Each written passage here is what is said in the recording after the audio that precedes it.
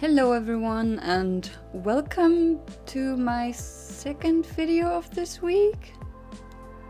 What? 2 videos on 2 days in a row? No, I'm not overproductive and eager to pump out daily content from now on. I just didn't want to upload another 25+ minutes video no one would watch till the end, because I have news for you that I wanted you to hear. I updated my Etsy shop. Woohoo! And I'm not done with it, but since Sunday is my regular YouTube day, I thought I would announce it right away. So there are more products coming next week, but yeah, that's what is up until today. So, what's new? If you've seen yesterday's Paint With Me video, you already got a glimpse, but today I'm giving you a bit more detail. Last year my husband asked me for a hand-painted / handcrafted bookmark for Christmas. He loves waterscapes and I love painting them, so I delivered. I painted the first version of a river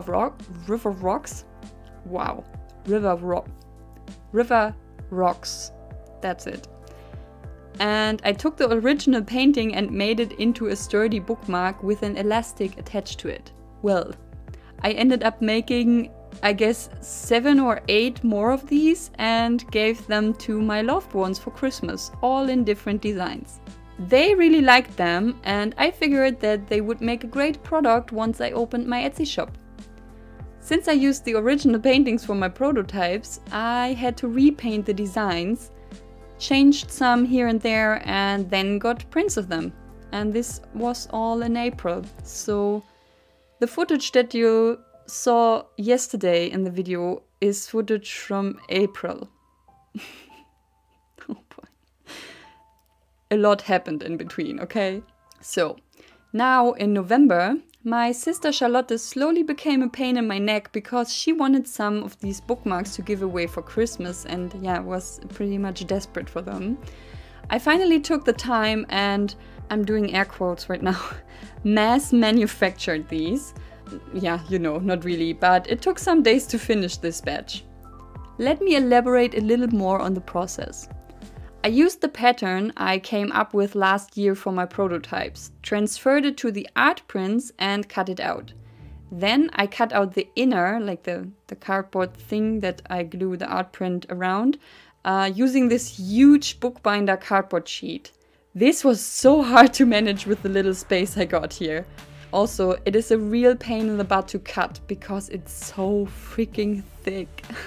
Funny though that I planned to make 12 bookmarks for each of the 7 designs, 84 in total, and one of these huge cardboard sheets fitted almost exactly 84 rectangles in the size I needed.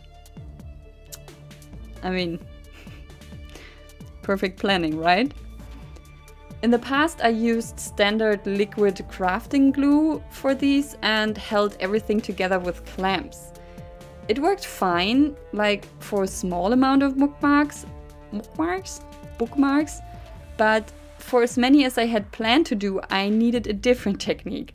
I came across what is called bookbinder glue, a liquid adhesive especially made for bookbinding, obviously. But what makes it different is A, it's strong as heck, and B, it doesn't wet the paper as much as other glue does.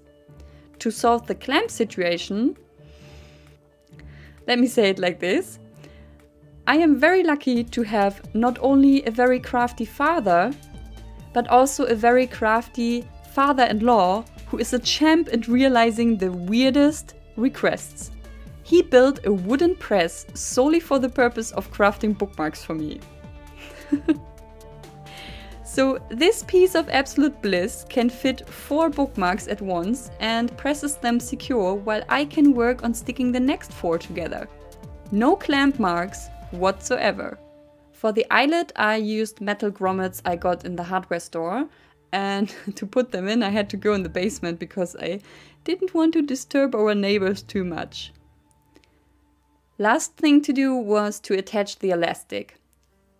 Practical for people who carry their books around a lot, it won't slip out and it holds your book closed.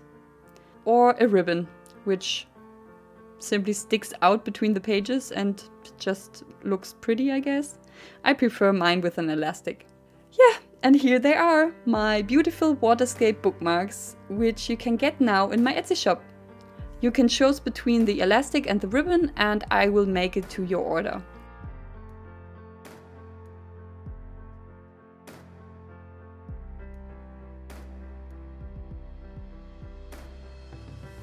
Oh, and there are also postcards with the waterscape designs as well.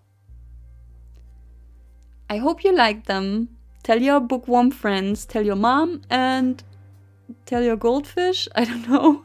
See you next week. Bye! Link to my shop is in the description box down below.